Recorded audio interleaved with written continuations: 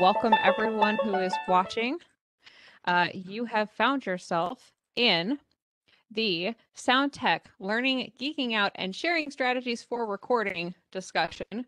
That is a mouthful to say, but basically you found yourself among some fellow mostly podcasting nerds and who like actually going behind the scenes and what do we do to actually make what gets produced sound nice.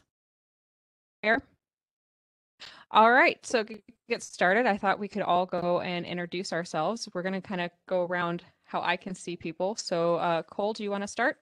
Yeah, sure. Hi, my name is Cole Burkhart. My pronouns are he and him. I've been podcasting for about 5 years now. I'm a voice actor and audio producer. I'm not going to go through and list everything that I voice in because that will take too much time. But you can find some of the audio work that I have done in Holm, which is a fantasy audio podcast, as well as Game Closet, which is a TTRPG and LBGTQ talk show. It's very good. Highly recommend it. If you want to find everything that I've done, you can go onto my website at coleburkhart.card.co. Excellent. John Paul, you want to go next? Sure. My name is Jean-Paul Garnier, and I'm the producer of Space Cowboy Books Presents Simultaneous Times podcast, which is a monthly science fiction anthology podcast. Excellent. And James. Hi, I'm James Haney, and I have been making the Starship Excelsior podcast since 2007. And I'm sorry. Oh no. That's a long. I was going to comment that's a fairly long time. To say that's it. That's but significant. It's just the one thing, but we've been doing it for a while. And then my name is Molly. I'm your moderator for today. You'll see my name as MS Ewing. I'm a member of the Semi-Sages of the Pages. It's a podcast. I do almost all of the editing, producing on that podcast. I've only been doing it for a little over a year, though, so I'm not nearly as experienced as you guys. So I'm going to throw you guys all sorts of questions. And the first one I want to talk about is for maybe people wanting to get started. You know, we're in a pandemic. Podcasting seems like a great way to maybe connect with people. If someone wants to start a podcast and they're concerned about, they want something that sounds nice, so when their listeners hear it, they don't think it's produced in a basement, even if it is. What's your first advice if someone, you know, is thinking, maybe I want to start a podcast? What do they need in order to have good quality? Do you guys want me to point at people, or you guys just want to jump in? I can go if anyone else doesn't mind. Anyone can make a podcast. If you got the time and energy for it, anyone can make a podcast. You don't have to have a fancy like AT&T ATT 2020 mic. If you get a Blue Yeti or even a Snowball, there's still great microphones. Yeah, exactly. The thing that matters is your environment. If you are going to be in an echoey room, it's going to sound worse than if you have a room that is filled with blankets and pillows and forts that hold in sound. I can do a lot with a great environment and a crappy mic, as opposed to a really bad environment and a really good mic. Yeah, that's right. We record with people who are all over the world, we're all amateur, all volunteers, so we have to deal with all kinds of technology. We had some headset recordings early on in the show. But what we found was, you know, you can get a good quality recording as long as the environment is good. And to my less professional, more amateur actors, I usually say, go find a closet where you have all your clothes hung and record in there. If you don't have a closet with a lot of clothes in there, or even if you do, but if it's still too noisy, grab a big comforter and stick it on your head and record under there. You Blanket will forts. get real hot, but you will turn in good lines. And we can deal with the low tech, as Cole said. But we can't. If your recording is verby, we can't fix that. If your recording is full of, you know, the L train rocketing along behind your house, which I have definitely dealt with, we have a very hard time dealing with that, although it's dealable. Yeah, a Blue Yeti or a Blue Snowball is perfectly fine. It costs $100, and then just focus on your environment. Yeah.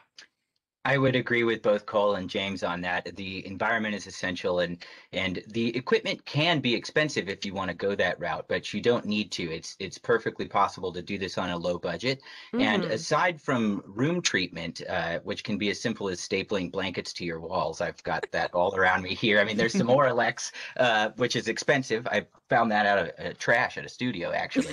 Um, Oh, that's but smart. I should take a look. I found a lot of great gear that way, actually. But Oh. attention to detail in editing, I find to be one of the most important things. And the Audacity, there's tons of freeware that you can use to do this. And Mm-hmm. if you want to zero in on your editing and spend the time, you can make it sound wonderful on no budget. When we first started Simultaneous Times, I did everything on a DR7 field recorder. I didn't even have hardware. I mean, that was it. And it's lovely because it's portable, but really don't get bogged down on the gear because there's a lot you can do with next to nothing. Mm-hmm. You And of course, mentioned oh, go so on. as you get more into it and you find, oh, I'm going to stay in this field for a while, it is wise to tech up, Right. get your better microphone, get your get your bigger sound booth sort of thing, and really insulate your closet. But if you're just starting out, yeah, by all means, just do it. Yeah. You shouldn't let that be a barrier to you. You mentioned Audacity, and I have to rave Mhm. about Audacity. Audacity is a free digital audio workstation. I highly recommend it. It's very good for beginners. It's, again, free, so you're not paying Adobe $1,000 a month to have a DAW, when Audacity is just fine. And if you missed Cole's presentation on Audacity, I will be covering some aspects of Audacity tonight in the Producing Speculative Fiction podcast presentation. Just a quick question: is Audacity something we all use? I know I use it. Yeah. I've slowly made the shift from Audacity to Pro Tools, but I will forever scream about how good Audacity is. It is Audacity, sorry, robust for freeware. Mm-hmm. yeah. I do all my recording in Audacity now. When I started doing this, Audacity didn't exist yet. So I started out in Cool Oop. Edit Pro 2.0. Oh. Yeah, good times. It had a cool opening jingle every time you open it up. Cool Edit Pro 2.0. Very 90s. And then they got bought out by Audition, and I'm still using Adobe Audition for that. But I'm not using the subscription model of Audition because that is garbage. Mm-hmm. Yeah, that is like, let's just take money from you forever. No. I have definitely learned how to pirate certain products. Definitely not pirating Adobe, but I've learned how to browse the interwebs for things that are Allegedly. definitely not Adobe. Allegedly, of course. Something, James, that you said, and I'd love to go kind of circle around to it. So some of us have been podcasting and producing audio stuff for a long time, for a lot of years. And I want to talk about, how things have changed, or even just in this past year. Just in this past year, I've got to see how things have changed. Like if you can record live with people versus now everyone recording virtually and trying to plug in that way. So I'd love to hear kind of this evolution that from your guys' standpoint on where maybe you started, what you've seen, and what things are like now for you. And I am gonna make James start here because I think you have the longest background. Sounds right. That sounds right. Well, the last year has been kind of fun. Because I keep having people on my crew send me little emails and things about like I got one guy, Andy Thompson, sent me like an hour-long interview with Big Finish Audio, great big audio studio. We've always looked up to them. They make all the Doctor Who audio dramas, and they had like an hour-long featurette about how hard it was to suddenly have to record in their homes, in their closets. I'm like, hey guys, we've been doing this for a while. Like, catch up. Yeah, come on, guys. And it's like, and the whole podcast community knows how to do asynchronous recording, guys. You'll figure it out. You'll figure out how to act in that environment. So the last year has not been a big change for us, except for how everyone needs a little bit more space and time and flexibility, because I'm not even going to put words on that gesture. Outside of in this we have lives pandemic. we have lives outside of this of a podcast, but not really outside of our houses. In many ways, unless you're an essential worker or any number of things. way back when I started, it was a different community. Uh, in 2007, I don't know if most audio dramas were fan shows like ours. We're a Star Trek fan show, but a lot of them were. Pendant Productions was big in the fan space. Now that's all just gone. It's erased. I don't think they talk about it anymore. Darker Projects was getting started with Star Wars and Star Trek shows. There are a lot of fan shows on the market, and it was there weren't a lot of shows. I put my casting calls up in casting call forums, because we had forums back in those days. And I put a bunch of other casting calls up in Star Trek forums, and I got 95% of my cast responses came from Star Trek fans rather than from voice acting, because there just wasn't that much of it going on, was my impression. Uh, and uh, and then Welcome to Night Vale happened, and that changed everything. And then people started realizing they could just do this. And I would say, I don't know. To me, there's the pre-Will Williams era of audio drama, and there's the post-Will Williams era of audio. And I know that puts a lot on one person, Will Williams, the podcasting reviewer. But right around when Will arrived in the community, it just seemed like a moment where there was this explosion. There's all this activity now. There's these award shows. There's shows popping up all the time. Audio drama has its own category in the iTunes store. It's all very bewildering to me, and I have not been able to keep up. I'll stop there. I think I've monopolized it for like 3 minutes. So I think that's perfect. Uh, definitely of we've been doing, I think I've never done like an in-person podcast recording. I've had to go into like studio, I think like once for a thing, but everything we've done is asynchronous. Um, and it's, especially in terms of like podcasting in general, a lot of the earlier podcasts like Welcome to Night Vale or the Black Tapes or the Bright Sessions or anything like that were done as like from the medium of, oh, we are recording, it was self-aware, we are recording this on a podcast to make a podcast, but the show itself is a podcast. And now, as times have changed, it's become more of oh, we can expand further than that. We can write stories that don't need to have this fourth wall that we're obviously or not obviously breaking. And stories itself has adapted, and not just the production behind it. I came to podcasting by way of radio, and a lot of my music department also worked in college radio. I got my start at a pirate radio station, actually. So Nice. we kind of come from the radio aesthetic, and podcast is, to me, an extension of radio. In a way, the term podcast is almost outmoded too, because barely any of us are using iPods anymore. But our production aesthetic is very much based on radio arts. When I was a kid, I was lucky enough to inherit my sister's radio, and at my bedtime, there was an AM station that would play radio dramas from the 30s through the 50s. So that's how I fell in love with audio drama and sound effects and Foley and everything. As far as your question about the pandemic changing things, it hasn't changed much for us, although a few years ago, we started doing cast readings for all of the stories, and that's been a challenge because we do have the actors come here, which is usually not actors, it's my friends I rope into doing parts. So lately, my partner and I, who I live with, have been doing the majority of the readings. So that's the challenges that the pandemic has presented. We've had to scale down the production a little bit, but I'm really looking forward to bringing the cast in because it's such a fun way to make it come to life.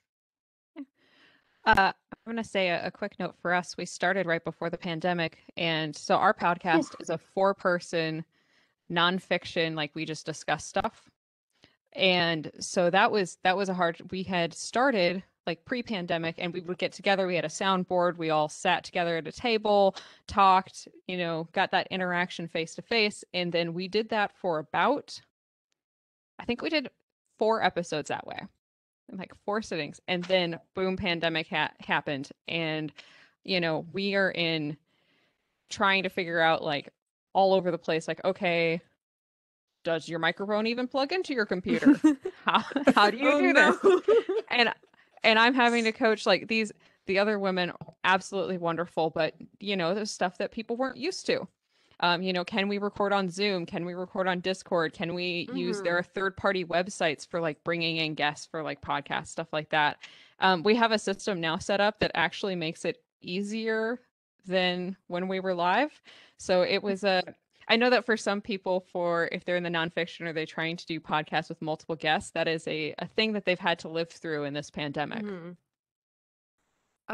In the same vein for fiction, having more people at home means it's been harder to like control the way each individual like audio comes through, because they've all got different room noises and ambiance and all have different like microphone levels, and so it's been a fun challenge trying to get everyone to sound like they're all in the same room together. That is actually a question that I had on my list. And that is, how do you tackle kind of voice consistency? Either, one person reading a long chunk, how do you make them sound similar? Or if you're taking multiple people, putting them together and trying to make it sound consistent. Do you guys have any tips and tricks? Because it seems difficult to me. Yeah. Lower your standards. um, like sometimes, yeah, they're not your actors aren't. You're making art, and sometimes art isn't going to be perfect. So it's okay if sometimes your voice actors don't exactly all have the same mic level. If you get it close enough, and if you tell a good story or have a good conversation, people aren't probably gonna say anything, or they're probably gonna enjoy the ride regardless. I find that there's a few tech things you can do to get around that as well, using tools like the EQ, where I'll do a bass roll off and a high end roll off to try and kill room reflections. And Yes. that can help quite a bit. Or, I tend to stay away from using. Sorry to interrupt. Could you explain to our listeners what that is? Real Sure. quick? In any DAW that you're using will have an equalizer in it. And typically the human hearing range is between 20 and 20,000 hertz.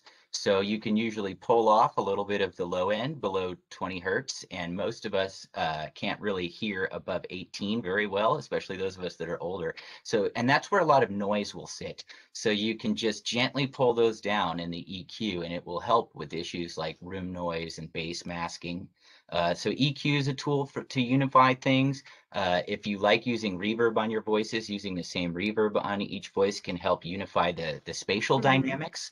And then also for your readers, if they're remote, have them tack up blankets. The more of the room sound you can kill, the deader you can make the sound, the more control you're going to have over it once you're in the mixing stages. And also, this might not be a popular idea, but I like recording the dialogue parts in mono, and that'll avoid any phasing, which is sort of a complicated issue to talk about. But using one microphone and a mono source will help you get a unified sound where it doesn't feel like they're in different spaces quite as much. You can also add in a fake background noise.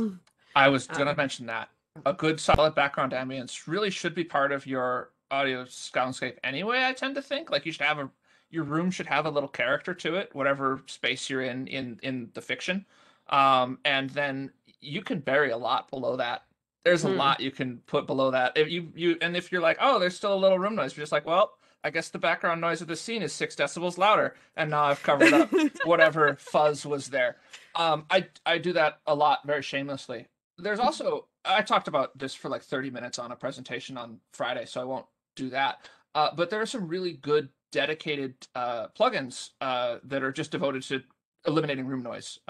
Most DAWs have something built in. I know Adobe Audition has a noise reduction thing. Isotope RX7 has a noise reduction thing. I mean, you don't want to use those too aggressively, because if you do, it will brutalize the actual voice that's there. You don't want to do that.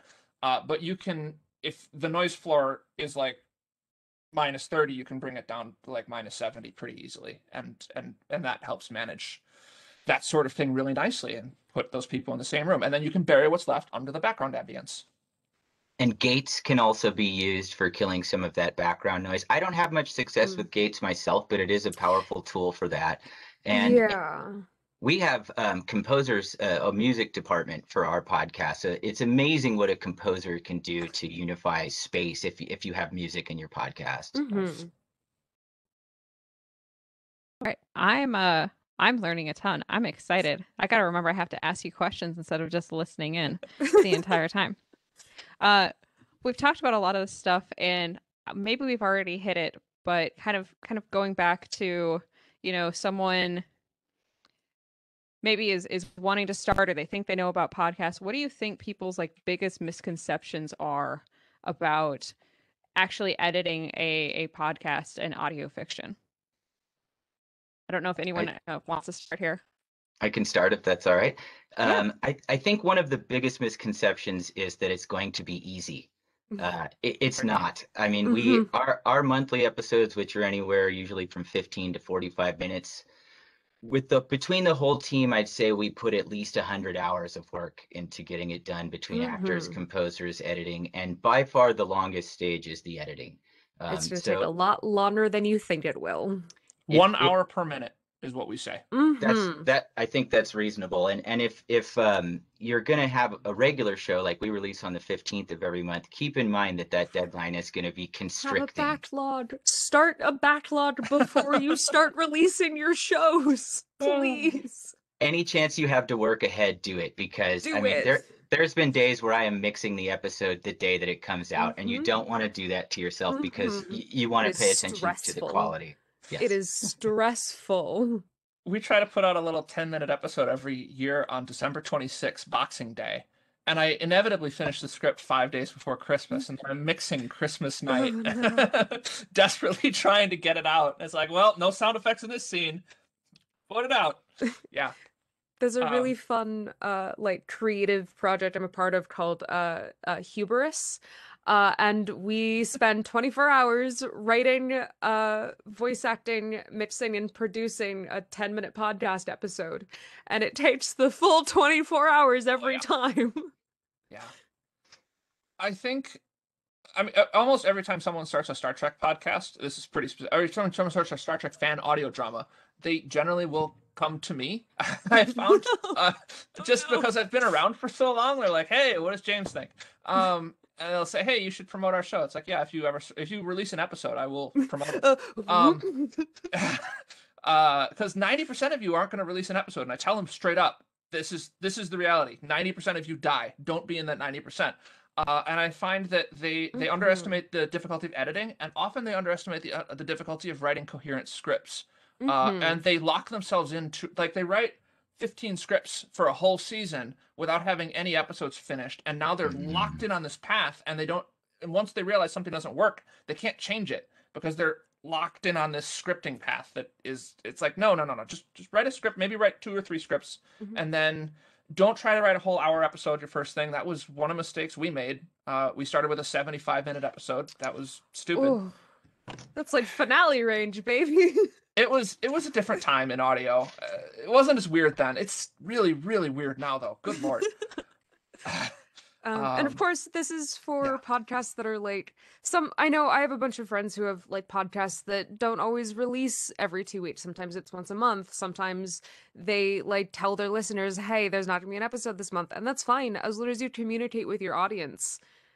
Hey, sorry, life got in the way as it always does. Mhm.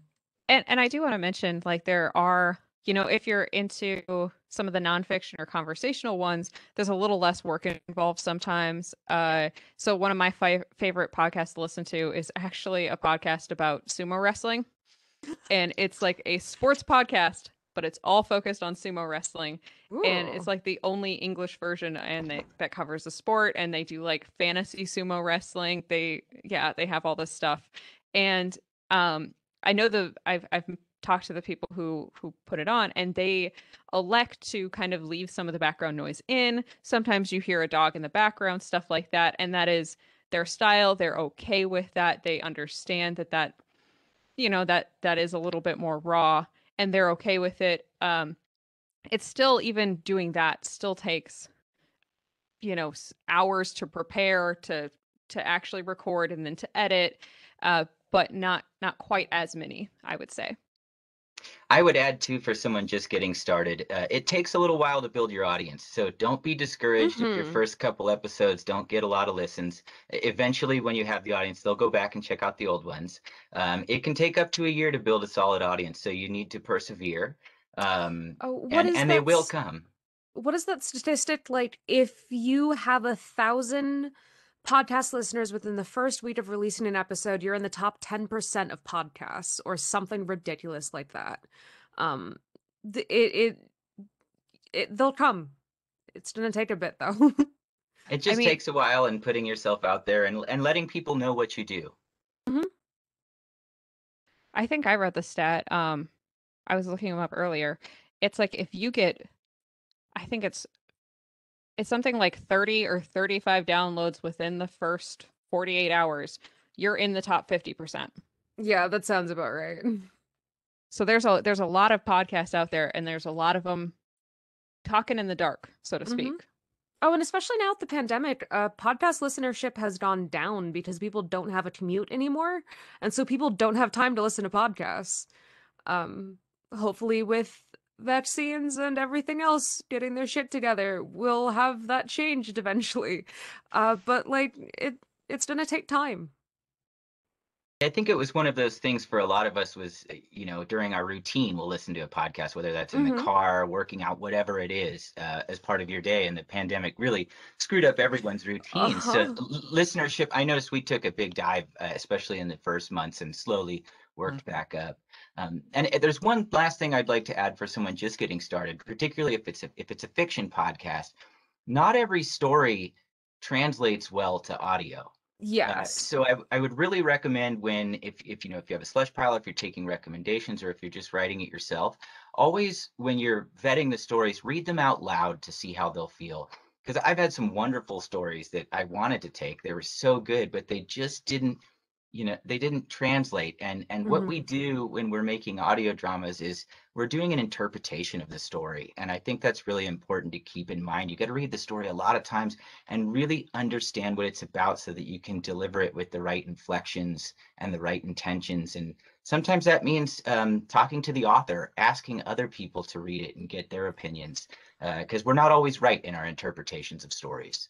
That's why I always advocate for doing like cast read-throughs. Find a time using Doodle or whatever other thousands of organizational websites we have. Set up a time for you and your actors to read through and see if it sounds weird, or see if they have any questions or line inflections you really want them to nail. It A is a great way for you to meet your cast, and B is a great way for your cast to understand their characters. And if there's no dialogue tag, for instance, making sure you're getting the right character doing the right dialogue is extremely Mm-hmm. important. That can be an issue sometimes if an author has not included that many tags. So with the sound aspect, we've talked a lot about the tech and the editing. I'd love to talk about the human element, because you guys are either recording yourselves or you're having people come in as voice actors and recording. What kind of things do you either look for in a voice actor? We'll call them voice actors, or how do you coach them? How do you get the best out of them?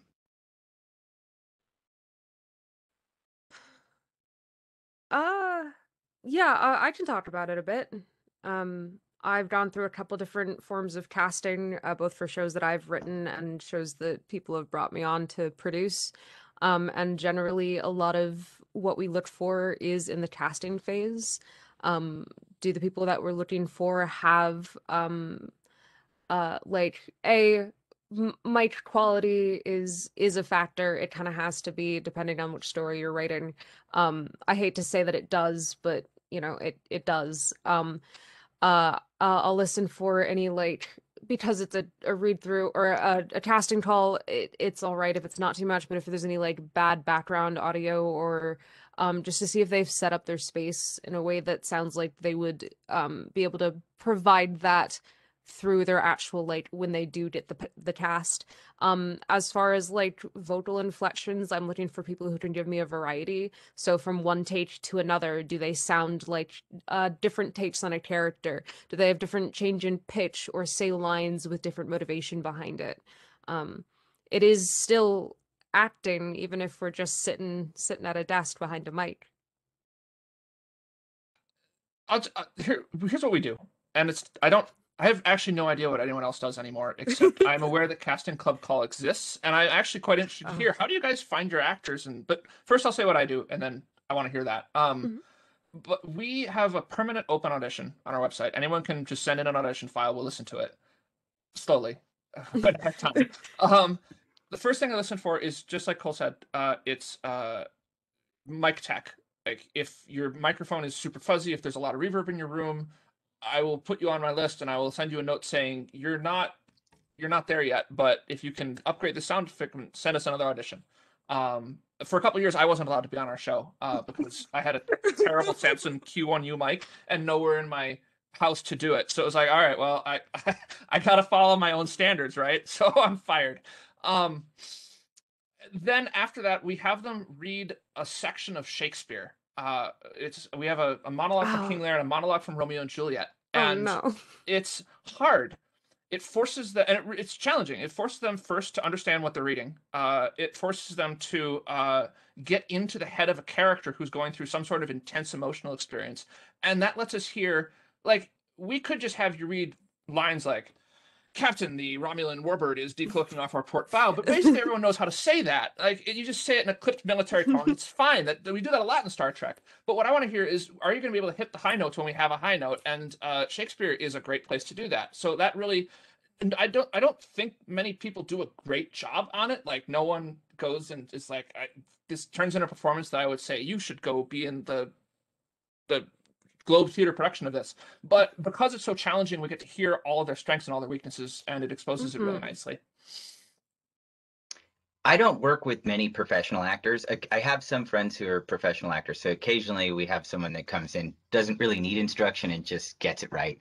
Love For the those. most part, it's just friends. I've had to learn. I wasn't a voice actor before all of this. What I usually do is you need to be gentle with the actors. Most people are nervous the first time they're getting in front of a microphone, Mhm. and they don't have mic technique, which takes a while to learn. It's kind of like playing an instrument.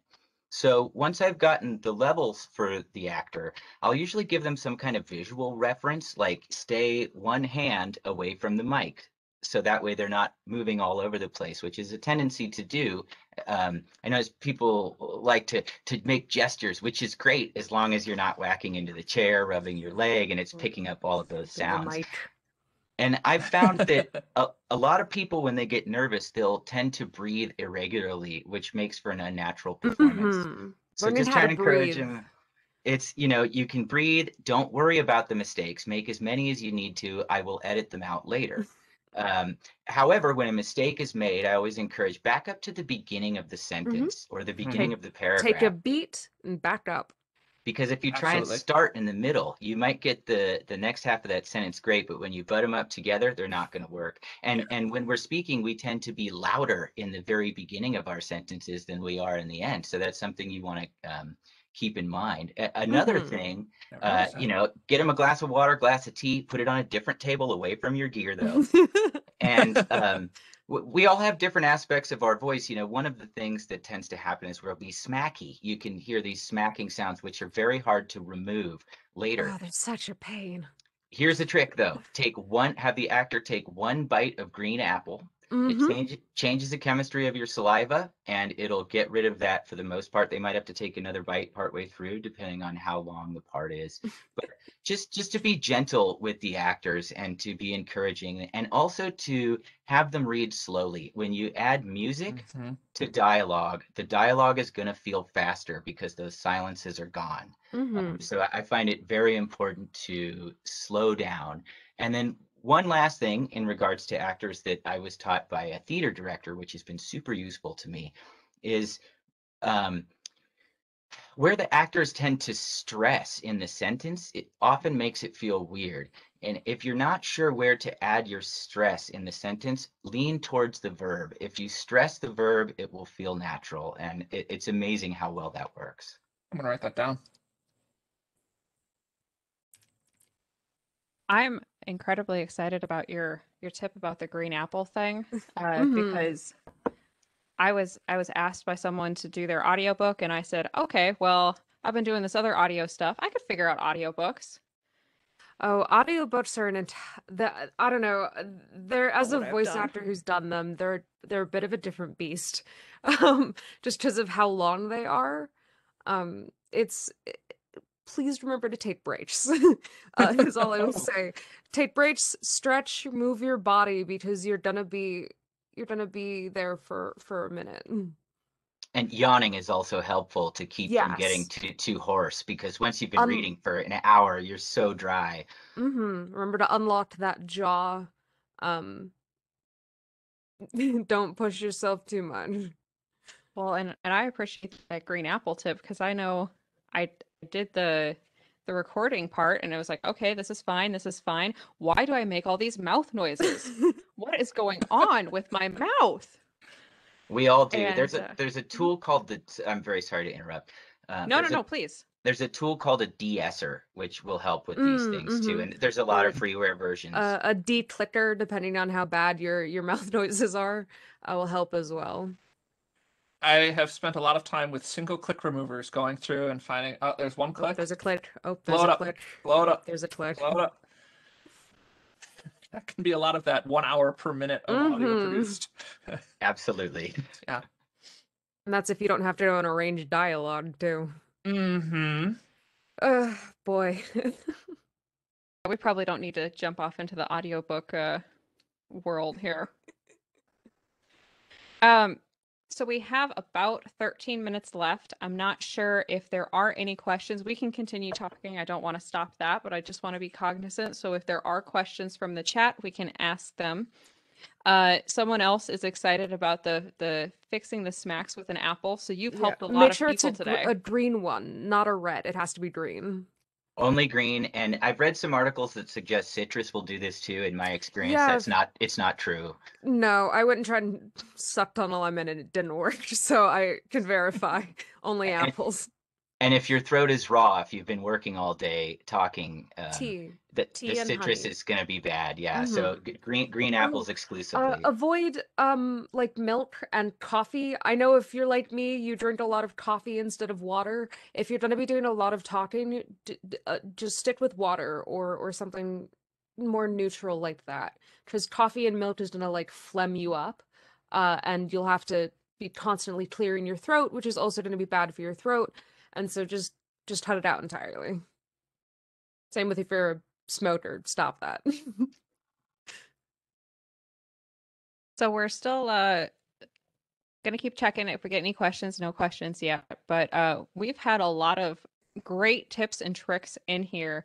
So I figured I would come straight out and ask, have we missed anything? Have we missed any great tips and tricks if you're wanting to kind of, we really have wandered into audio production, right? How do we put this whole thing together? So if you guys have other tips and tricks, I'm sure I at least would be interested. I'm sure our listeners are interested too. One thing comes to mind when sequencing, especially if we've recorded all our bits of dialogue separately and we're putting them together. Sometimes, particularly if you have music, it can be difficult to have or if you have similar voices, it can be difficult to have the differentiation between them.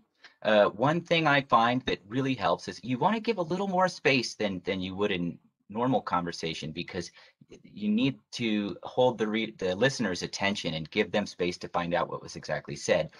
One thing that helps with that and separating the dialogue is to use panning. I said I usually record in mono, but I don't mix in mono. And what I'll do is I will take, say there's a conversation going on, I'll pan it about 10, 15, maybe 20%. That way the conversation feels like it's from your left and right, and it really helps distinguish between voices, I particularly would if you be have a careful large with that cast. though. Sometimes panning can become an issue of accessibility, in that people who are deaf or hard of hearing can't hear A, can't hear the panning differences, or B, wouldn't be able to clearly hear in one specific ear or the other. I'm actually mostly deaf in one ear, so that's why I usually do only about 10%. So you're getting it in both, but it does feel like there's a spatial difference. Yeah. So Oh, anything past 15%, you're getting into territory that might be a challenge for some people in that way. I'm also hard of hearing, partially in my left ear, but this is also another thing, a tip to bring up is give your ears some rest sometimes. It doesn't always seem like it, but you can get worn down, and your ability to perceive loudness becomes worse the more you are exposed to sound, which is why sometimes you'll start an episode and the volume's really loud, and then when you go back and listen to it after you've had time to calm down, the rest of the episode's really quiet because you have to keep turning it down because it's too loud. So take breaks, give your ears some rest.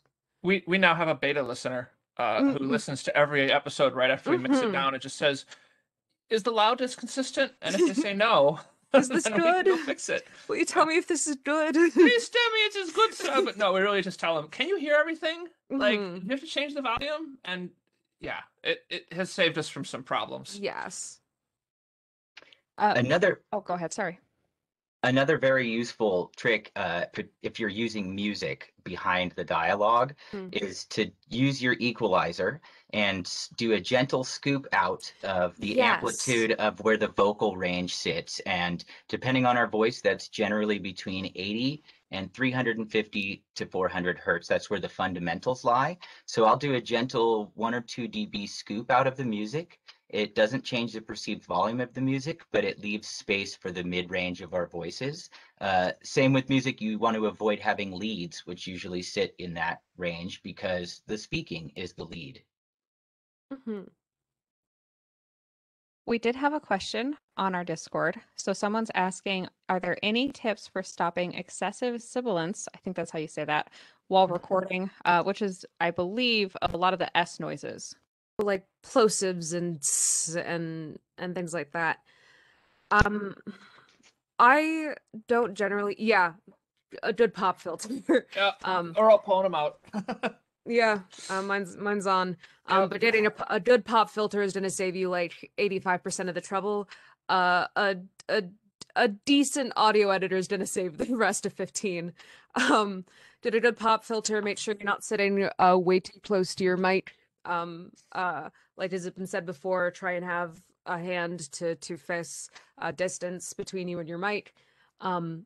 Also be conscious of how you speak. Even just in slowing down and not being quite as forceful is going to stop those P's or your S's from manifesting quite as much. A de-esser is also very useful for sibilance. If you don't have a de-esser or don't know how to use one, it's basically an equalizer that's doing a brief dip above 4K. And that's usually where those sounds happen. So I actually have some templates, and I recommend making templates for your EQ where, oh, it's this problem. You can speed things up by just pulling up that template in EQ that'll deal with sibilance, for instance. Yeah, a lot of DAWs will let you have a preset. If you don't have a pop filter, or I don't know why, they're not very expensive, so get a pop filter. You can make them out of socks. Oh, right. Sorry. That was what I was gonna say. Pull out a sock, stick it on top of your microphone, and it is a fine do-it-yourself pop filter. It helps. It doesn't help as good as a pop filter, and it makes your mic a little bit stinky over a long period of time. So please get a pop filter. Please watch. Have done this. Who, me? I mean, I've had to do it at least once. About once or twice. Yeah, occasionally. Another thing, if you don't want to make a blanket fort, you can also use egg cartons. Don't ask me why this is in my room. This isn't for sound dampening, but if you line like a curved thing with egg cartons, or you set it up so it kind of like curves around your mic, it also helps to help dampen sound so it doesn't bounce off quite as many objects. And for natural diffusion, one of the best things you can get is bookshelves with books. It scatters the high frequency sounds and won't give you as much reflectiveness. So that's free knowledge. I mean, it doesn't just like osmosis into you. You kind of have to read the books. Do you though? You can't just stare at them and look at how pretty they are. If that was true, I would have done better. Kids in houses with 500 books in the house have like a higher test performance. I believe that. in grade Yeah. school. Yeah, I know it's almost certainly because of confounding variables, but I like to think it's just because the books are emanating knowledge at them. Mm-hmm. Yeah, And they have better diffusion in the room. Yeah. there you go. They can focus. All right, we have about 5 minutes left. I don't see any other questions, but I think now is a good time to maybe start wrapping up. I'd love to give you guys each a chance to remind our listeners who you are, where they can find you if they want to follow what you do, want to follow you on social media, anything like that. So, Cole, do you want to kick us off? Tell people where they can connect. Yeah, sure. Hi everyone. Again, my name is Cole Burkhart. You can find me on Twitter at KaneColeMiner. You can find everything I do at coleburkhart.card.co. You can find the sci-fi audio drama that I am writer and creator of, Null and Void. You can find that on Twitter at Null and Void Pod, and you can find the horror fantasy thriller that I am writer and creator of, Ritual 6, on Twitter at Ritual 6. John Paul, you want to go next? Sure. Thanks so much for having me. Flight to Foundry has been wonderful this year. My name is Jean-Paul Garnier. I am the owner of Space Cowboy Books, which is a small science fiction specialty bookstore in Joshua Tree, California. And I am the producer of Simultaneous Times Science Fiction Anthology podcast. You can find us at spacecowboybooks.com, and you can stream all the episodes right there, or you can also find us on pretty much every podcast player. And And then James, take away. I am Oh, James sorry. Haney. So it's fine. Beware the Man of One podcast. You can find us at starshipexcelsior.com, or you can tweet me at stexcelsior, or you can email me and the rest of the team at starshipexcelsior@gmail.com. And we're on Facebook. And of course, we are with all the good podcasts are sold. Excellent. So thank you guys again. Once again, my name is Molly, and thank you for listening in to this sound tech and geeking out with the four of us. Have a wonderful day to all our listeners. Thank you for hosting again, Molly. Yeah, Oh, thank you. Thank It you, was Molly. a lovely And time. thank you, Cole and James. It was great talking and great meeting Thanks, both yeah. of you. Of course.